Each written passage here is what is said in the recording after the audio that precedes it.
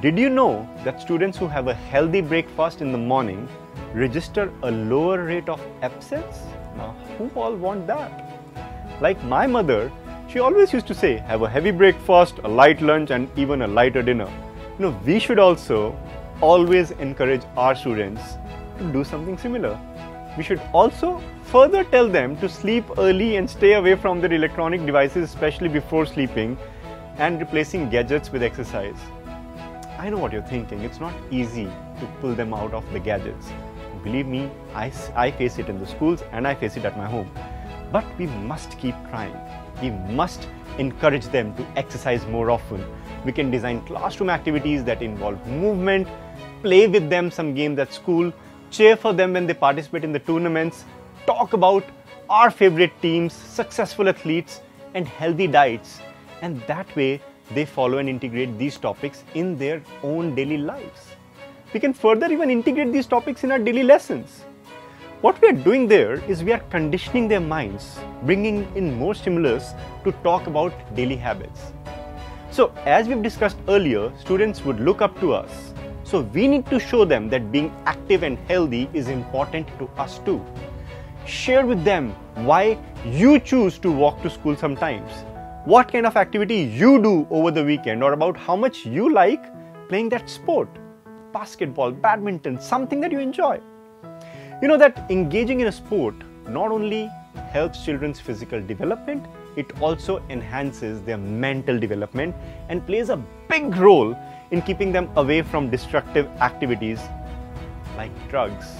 And finally, don't forget to encourage good personal hygiene habits to minimize risk of picking up infections. Students must learn to wash their hands for at least 20 seconds before eating and learn the importance of brushing their teeth regularly and properly. On a second level, we can include health information in our lessons.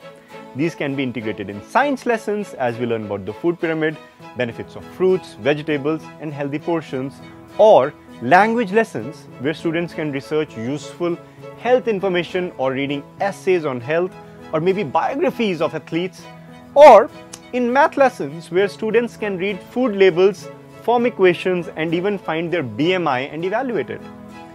Then, once they've read science, English, maths, all these things, suggest them healthy options. Let them learn about athletic world, and not just knowing about the world, tell them about the world records and ask them to start comparing them. This would really make a lot of difference. Further, we can also include periodical health tips in the school magazine and social media platforms. How about creating with your students a healthy slogan or mantra for your own classroom?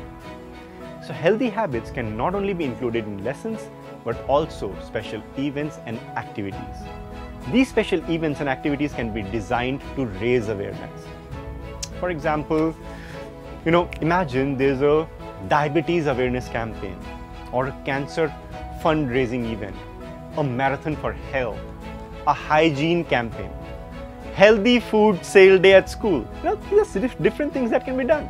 We can also plan for fun activities, competition, and games that help raise awareness and develop healthy habits. And wherever possible, please do include the parents. That really makes things a lot of fun.